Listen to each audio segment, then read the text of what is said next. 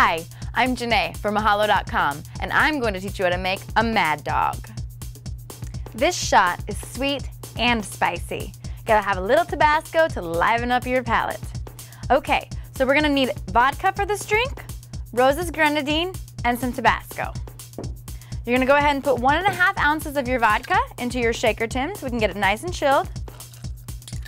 Then you're gonna do a splash of the cherry juice or grenadine, whatever it is that you have that's cherry flavored.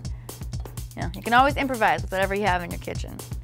And then several splashes of Tabasco just to give it that good spice kick. Make sure that you're good and awake. And then we're gonna shake all of these contents up in our shaker glass and strain them into the shot glass. All right, should be good and mixed now, pretty chilled. Let's just get it in there.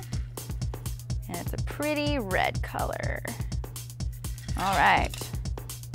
And that is how you make a Mad Dog shot. Thanks for watching. To learn how to make more drinks, check out these other videos.